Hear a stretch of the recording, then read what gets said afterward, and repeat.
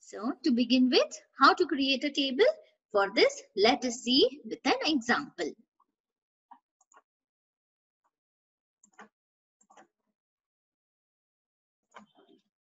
So let us see how to create a table. Okay, so for this, yes, we know that table can be created in two ways. That is using table option and using table design option. So first, let us see how to create a table using table option. Okay, so for this, go to create tab. Okay, in the create tab, you have the tables group. Click on the table option. Okay, so table 1 is created. So to begin with, let us start. Okay, let us write the first field as student ID. Okay, student student ID. Okay, so a new field is created. To add some more fields, click to add. So next would be, what is the type of data that we are assigning? Data type would be short text. So the field name, we can give it as student name. Student name. Next, we are going to add another field. So here, select this, click to add. Click here and select the data type. Once the student name is entered, we can add student roll number. So the data type would be number and the field would be roll number.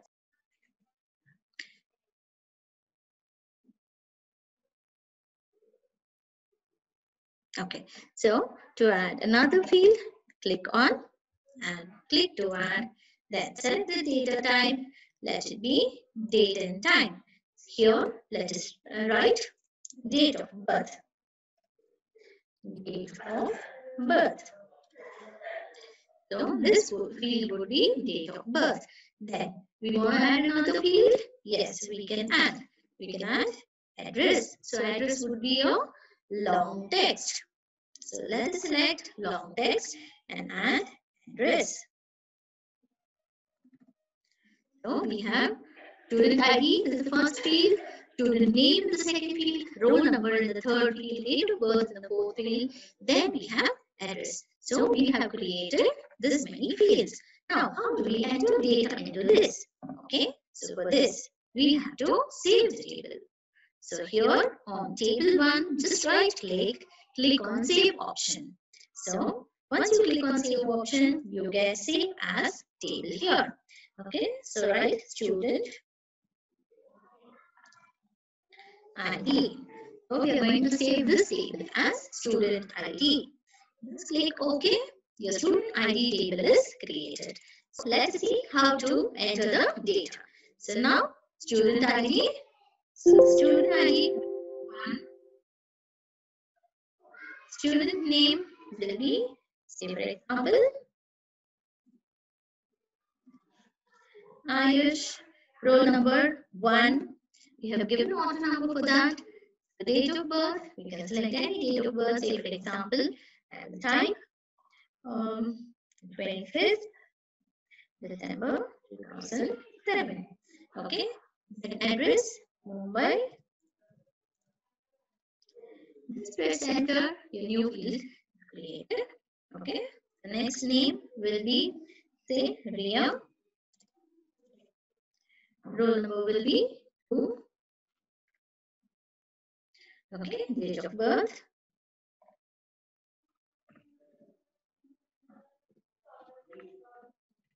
Okay, address.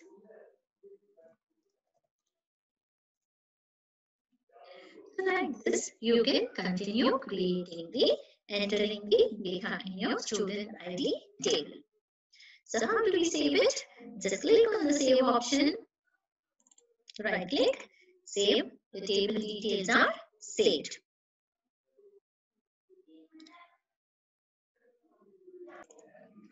So this is the first method of creating a table. That is, in the create tab, we have create option. In the create tab, we have tables option and we have selected table. Okay, so this is the first method. So next method is creating a table using table design option, which is a more convenient method. So we will learn about it. Creating a table using table design option. Okay. So children, let us see how to create a table using table design option. Okay, for this, let us click on Create tab. In the Create tab, in the Tables group, we are going to select Table Design option. So once you click on Table Design, a new table is already created. Okay, so now here we are going to start entering the fields that we need. Okay, the first thing we are going to select type is with student ID. Student ID. And what is the data type? The data type, we are going to select this number. Okay. Then next comes student name. Student name will be a short text. Then date of birth. So let it be date and time. Let us select date and time. Okay. So next we'll select address. Let the address be a long text. Then let us select marks percentage.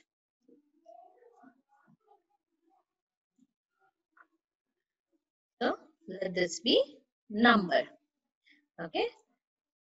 Then finally roll number. Let us select this as auto number. That means the numbers will generate automatically. Okay. So now all the fields are ready. Now we need to save it. How do we do this? Right click, save, click on save option. Here you can write student ID. We have named the table as student ID. Name as student ID.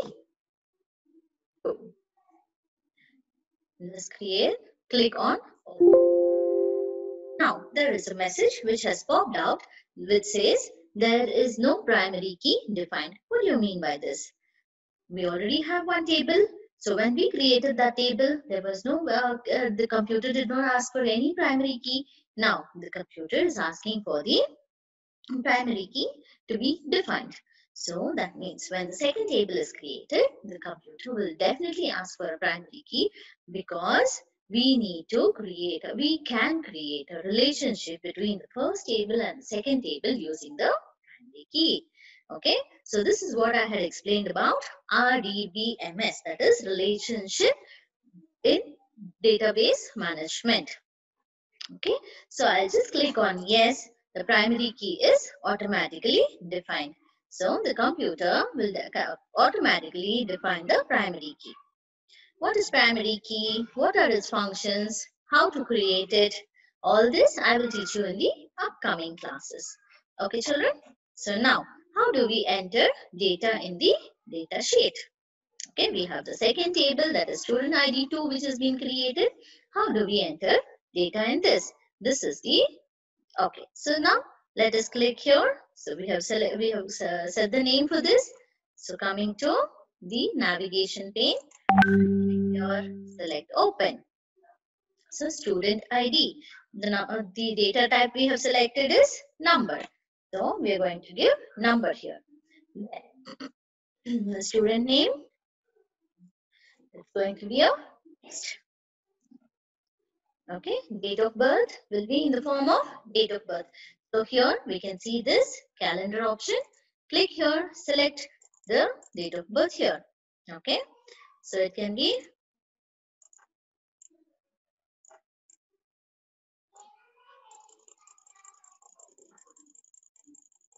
see some date I will select July 2018, 3rd July 2018. Address, let it be Bangalore. Okay, marks percentage, let it be 95%.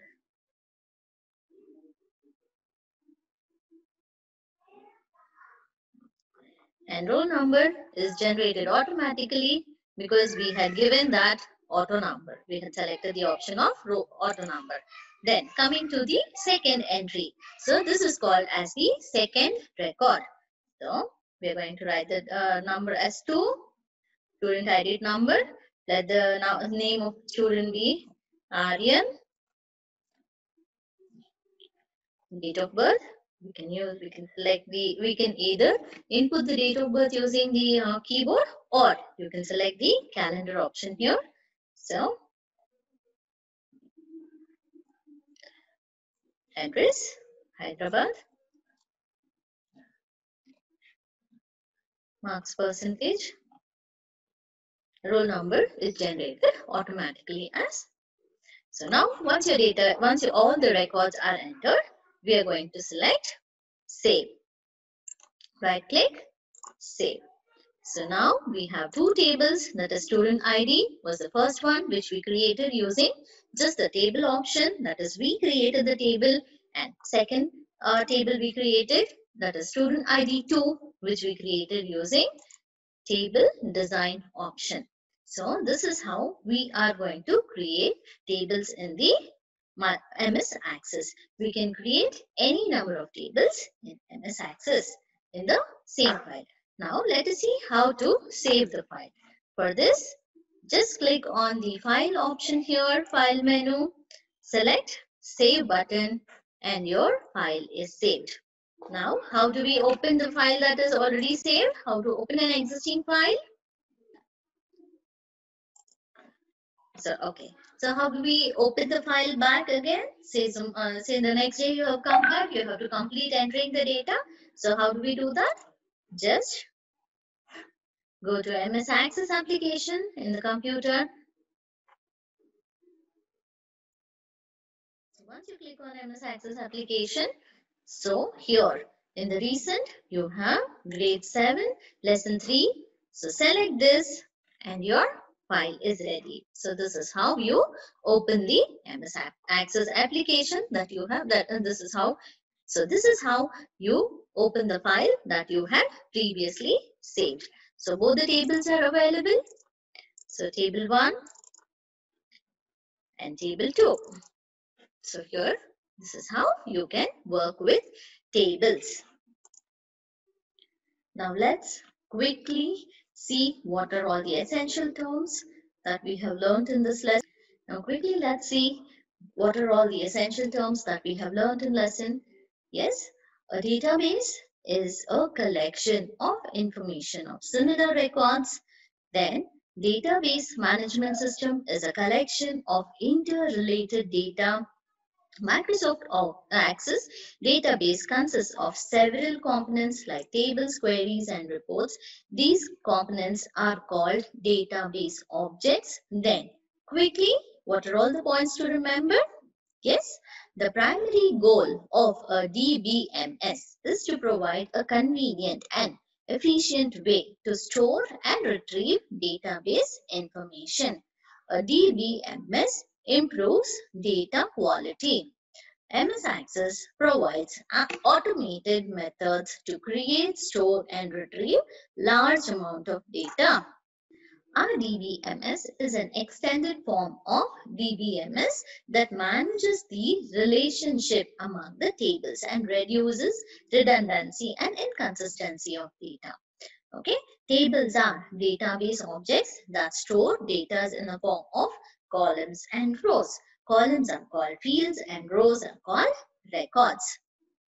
Query is used to retrieve information from one table or a set of tables on a condition.